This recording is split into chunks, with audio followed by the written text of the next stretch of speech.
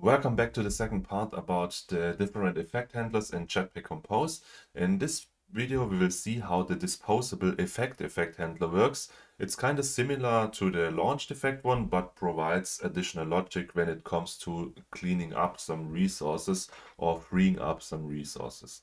So I've prepared this little example here, which is a composable function in Android Studio. We have some print line statements so that we always know what's currently going on. Then we will have a disposable effect here with the key true so that it gets only triggered on the first composition. And we have also this onDispose function, which gets triggered when the composition leaves. And down here we will also have a text composable and another print line statement so that we know or we can see when the disposable effect is actually triggered, because this effect handler also triggers after a successful composition.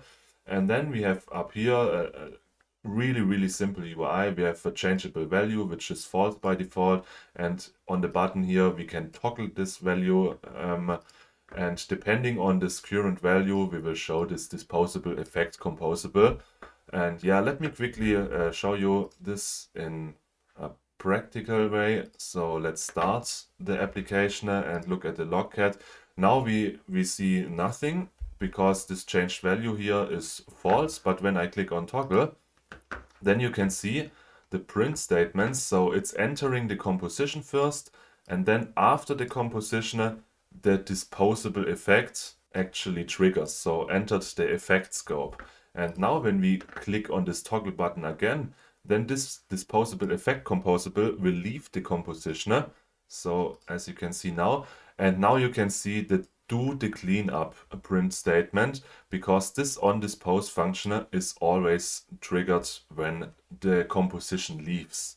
The second possibility when this onDispose function triggers is when this key here changes. So when this key here changes, then onDispose is called first, and after that it enters in the effect scope again. Let me quickly show you this. And for that, we will remove this disposable effect composable outside this if conditioner.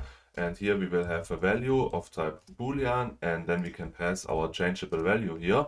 And the key will be our value now. And let me quickly restart this. So entering the composition, after the composition entered the effect scope. This one we've already seen. But when I click on toggle now, then you can see that do the cleanup comes first and then entering the effect scope again. So when I click on toggle again, then you can see that always the cleanup will get executed first, and after this it enters again in the disposable effect scope. So this is kind of powerful when you allocate some resources inside your disposable effect and need to free them up or clean them up when the key changes or when the composition leaves. So as you can see, the disposable effect works kind of similar to the launched effect one when it comes to triggering and execution time. So after every first composition which was successful, or when a specific key changes. And we also get a coroutine scope inside this disposable effect scope here. So this was also the same in the launched effect. The only difference now is this onDispose function, to do some cleanup, to do some logic when the key changes or when the composition leaves. And now let's have a look at the practical example, because right now these are just some senseless print line statements to follow along what's currently going on. But yeah, when to use the disposable effect.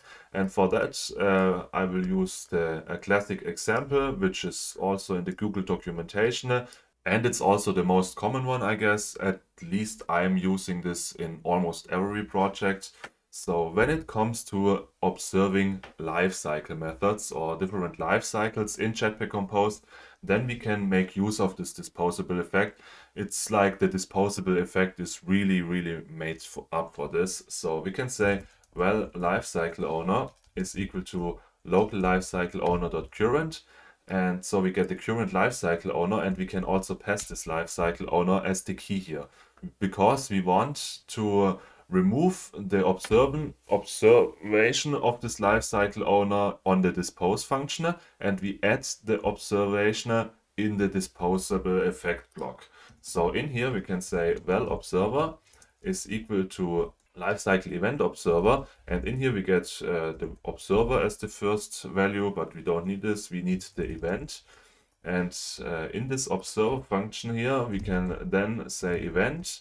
If event is equal to lifecycle.event dot maybe for example on start, then we can execute some logic. I will just print this here on start.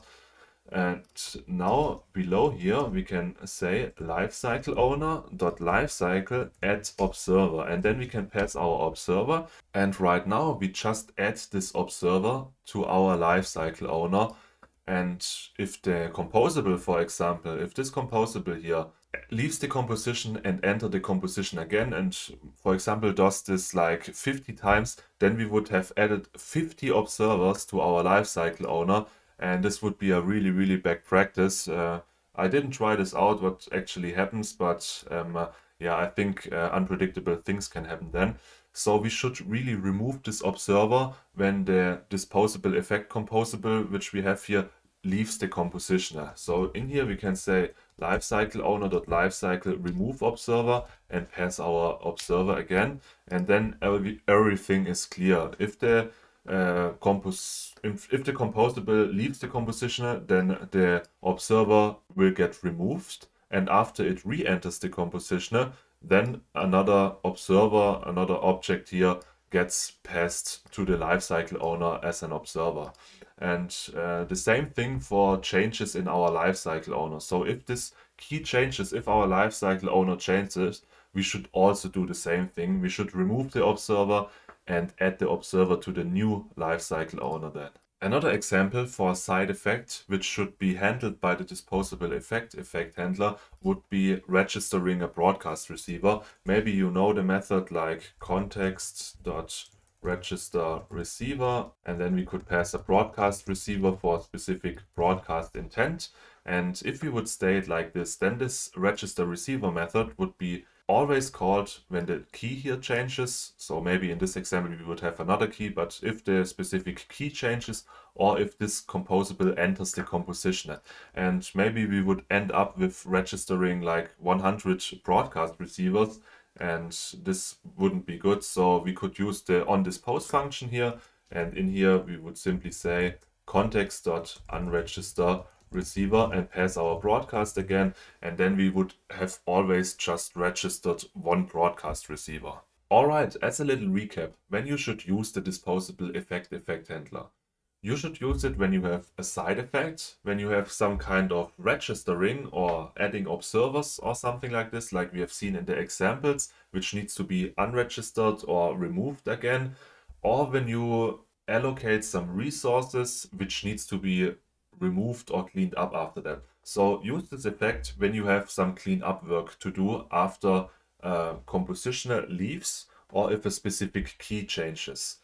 If this is not the case, if you don't need to do some cleanup work, then you can use launched effects, because they work kind of similar when it comes to execution time and key changes execution. And yeah, if you don't have any cleanup work, then you can use launched effect. In the next video, we will have a closer look at remember coroutine scope and remember update state. These two effect handlers, especially the last one, remember update state, is a little bit more complicated, but also a very interesting one.